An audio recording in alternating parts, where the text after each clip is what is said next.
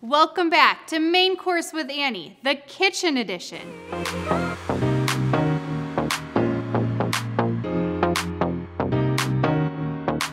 This week, I'm back in my pantry, but I'm inside. My pantry, like most, could use a little bit of organization because it's a bit messy. Color is a great way to add to the space and use it to organize. I removed the pantry doors already. The next step I have to do is take all this out, and then I'll start painting.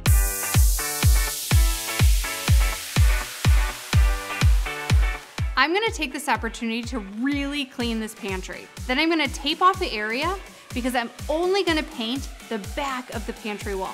For this project, I chose bold blue colors because blue symbolizes inspiration and health.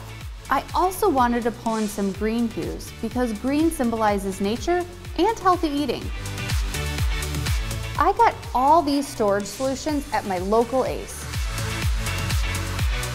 I absolutely love these big mason jars. They are so fun. Click lights are a great way to add light to a dark space without running electrical.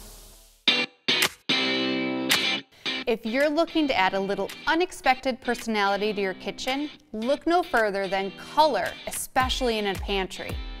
Putting away groceries is so much easier now with the color organization. Stick around, you're not gonna wanna miss this next episode where I show you how to create a blue ombre accent wall.